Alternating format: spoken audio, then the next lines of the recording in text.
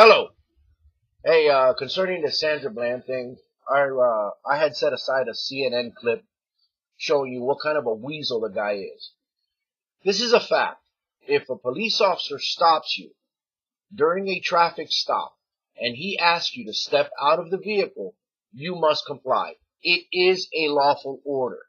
Now, during this Sandra Bland situation, just because he asked you to put out the cigarette first and then asked you to step out of the vehicle, everybody's focused on, oh, he got upset about the cigarette. Maybe she could have thrown it in his face, which I'll show you a video from Training Day, which is Hollywood, but hey, it's the same danger. Anyway, stepping out of your vehicle is a lawful order. You must comply. I don't know what their objective is, feeding people bad information, but if you fall for it, you're being duped. And if you decide to play Joe Constitutional Lawyer when a police officer pulls you over, it's probably not going to end well for you. Okay? Watch this guy with all the weasel words he says when he is asked a direct question by the newscaster.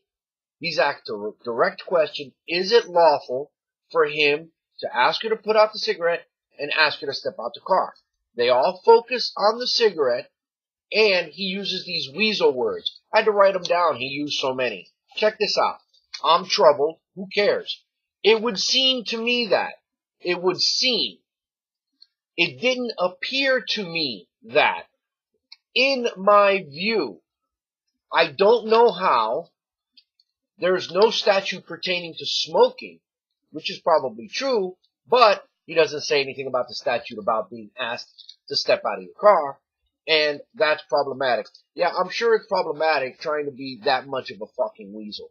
And he's a real dirtbag, and he's doing a lot of people disservice by emboldening them, only going to cause more problem, more conflict, more friction with the police.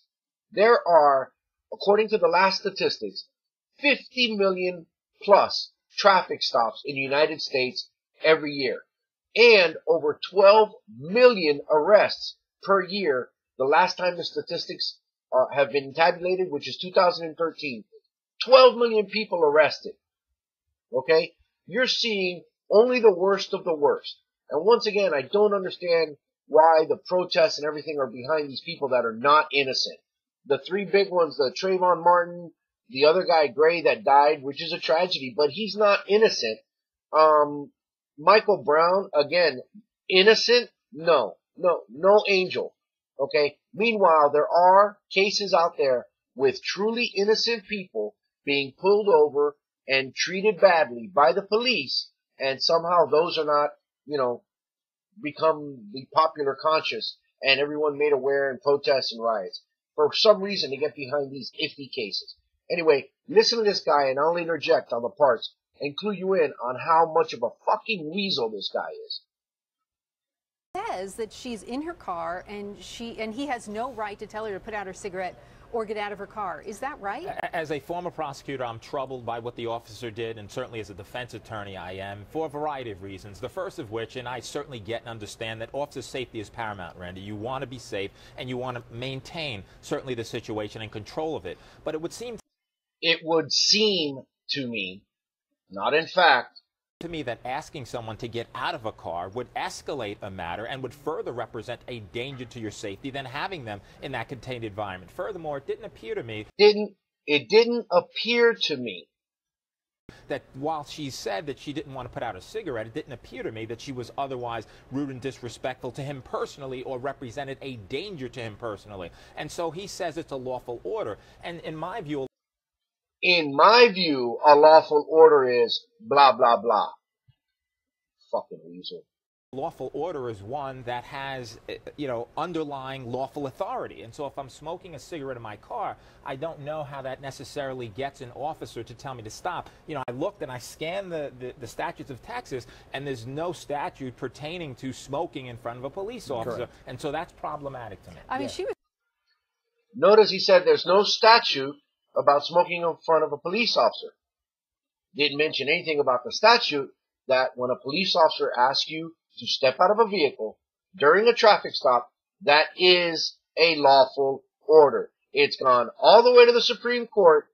if a police officer asks you to step out of your vehicle during a traffic stop, you must comply. Okay? Don't fall for this.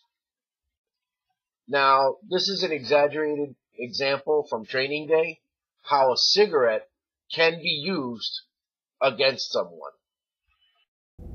It's not what you know, it's what you can prove. Yeah. What can you prove, huh? Nothing. Where's your evidence, huh? It's right there.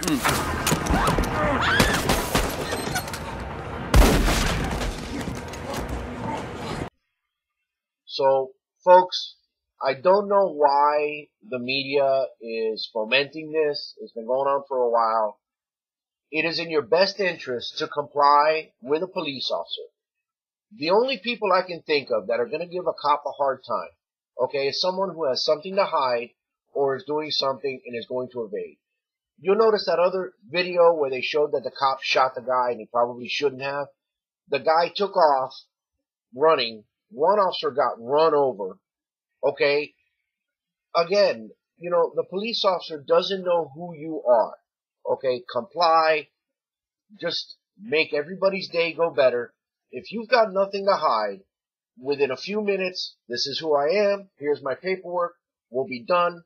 If you did an infraction, you're going to get a citation. Okay? But, you know, what can I say? Drive better. You won't have that problem.